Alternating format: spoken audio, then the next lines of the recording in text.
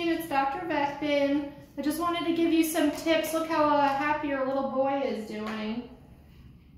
Just wanted to give you some tips on how to administer his medication when he's home this weekend. So, a couple tips. When you're doing the anti-nausea, it's all written out for you. This is the metronidazole. It's in a gel capsule. What you can do is the anti-nausea med is due in the morning. And then the other antibiotic called marbofloxacin is due at night. What you can do is open up the gel capsule and then just put that other dose in.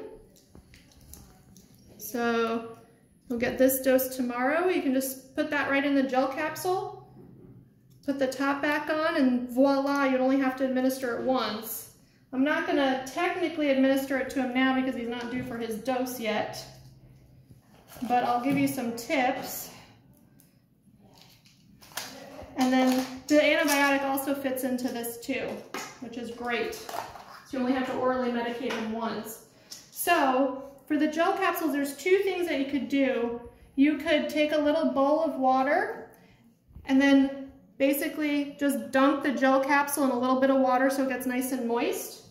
And then, with this handsome little man, he is tricky to pill, so what you want to do is take your thumb and your third finger, put it behind kind of his jowls, okay? Use your middle finger on your other hand to kind of put down on the bottom of his, and then aim to go way back. He's pretty tricky, so you want to go as way back in that throat as possible. But if it's moist and you got water on it, usually goes down pretty quickly. He's been taking it pretty well. The challenge with him is you got to get it way back down there, okay? The other idea is if you can't do that or you're too scared, I'm sending home a pet pillar.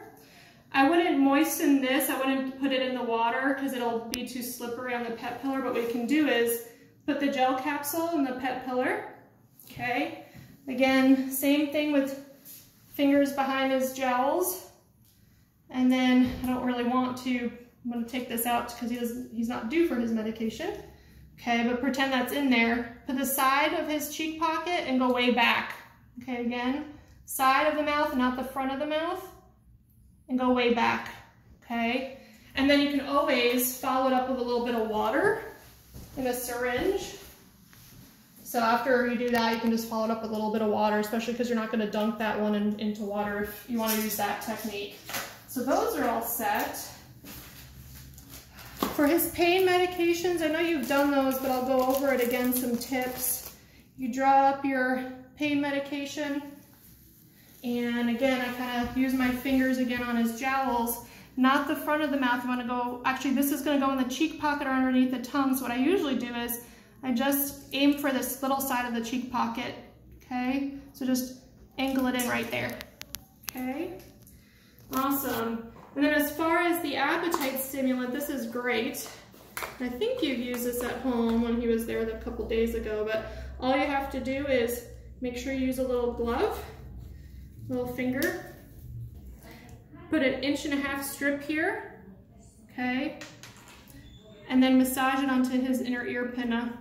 Well, it's pretty easy, that's just once a day. And all the directions are there for you. As far as the recovery canned food to syringe feed him this weekend, I'm hoping he's gonna eat on his own, but just in case, you know, do a 1/4 of a can, use a good amount of water, you know, pull some up. It's a little tricky, but pull some up in the syringe. And best trick, he's been a really good boy for us when we need to syringe feed him, which we haven't today, we don't have to. Again, just put the side of his mouth, small amounts at a time, and that should work pretty well for him. And then I'm also sending you home some extra gel capsules, just in case you need it for anything else. You missed something or you need them. And then the Flora, the probiotic, all you do is just open up the packet, sprinkle, and mix it into his wet food. And that's it. All right, handsome, look how happy he is. We're really proud of him. Have a good weekend.